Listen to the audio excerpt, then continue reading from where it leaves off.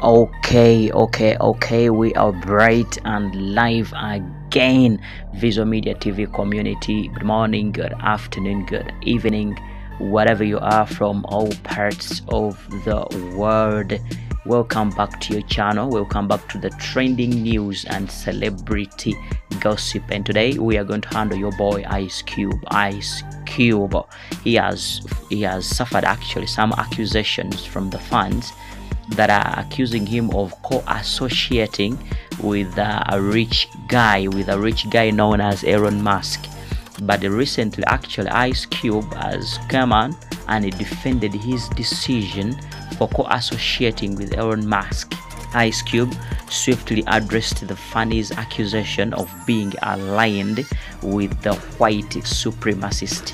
That is Ice Cube, notably Elon Musk, following a recent update about Big Three Ridge. On Thursday recently, the iconic West Coast rapper, that is Ice Cube, delivered a highly anticipated news on the comeback of his 3-on-3 pro basketball league, which is set to kick off its 7th season on June 15th. When he was asked about why the league isn't on the streaming platform Rumble, and that streaming platform that is known as Rumble Video, Cube replied in a very confusing way, and he was like, because he doesn't see any good thing about that platform, and this never left the fans in good shape. The former N.W.A rapper's answer faced criticisms from fans who questioned his decisions to do business with ex-owner, and that is Elon Musk, with whom he previously clashed, and casting doubt on Cube's attention. After that, this rapper, Ice Cube, was like, gave some answer to the media, and was like, one of the biggest fans was like, I respect your response, but just look and see who Elon connects himself to and tell me I'm wrong. I still have respect for Cube, always will. However, I am not blind to who he aligns with. I like the big three.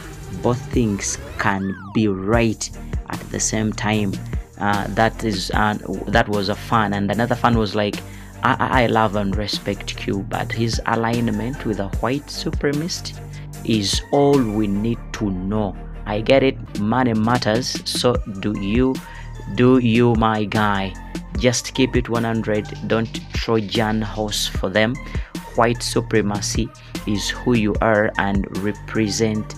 Enjoy. A second comment reads, I can actually understand what's disturbing these fans, and I can feel for them, because the remark seemingly references Max's friendship with figures that disgraced former President Donald Trump, Joe Rogan, and others assumed to be white supremacists.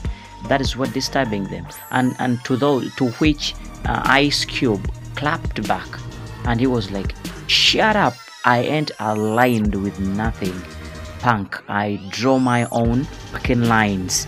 That's where his words, and the fans are actually amazed and disturbed. Why is he aligned with? And such accusations are coming ahead of the Big Three's new season. Cube extended an invitation to Shaquille O'Neal, who is previously doubted one of the greatest players of all time, to join the league after the N.W.A superstar recently floated the idea of playing in the Legends League. And Ice Cube wrote and said, we got the contract ready for you, big fella. And the big fella is meaning Shaquille O'Neal. You got 3 months to get diesel.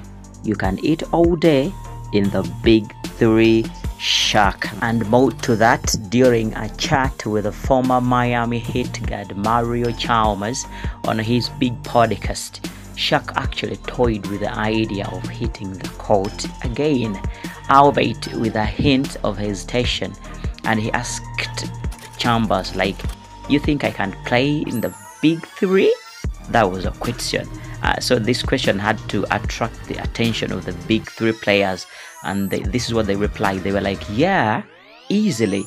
I got the perfect spot for you to come over there with me and Mike Besley. You ain't gotta do nothing but stay in the paint. So Shaq was so amazed and continued like, you really think I could play? I thought about it, and I just had hip surgery and I ain't played since. I don't think I can get back in that mode. For the NBA followers, remember that Shaka's retirement from the NBA was 13 years ago, but I think his potential return to the court could actually be a game changer for the Big Three. As the most iconic player, his presence would elevate the league, already boasting former stars like Joe Johnson, Rashard Lewis, and Jason Richards. That's what I think, but you can tell me what you think in the comment boxes below. Alright guys, I thank you for watching. Don't forget to like, subscribe, comment, turn on that notification bell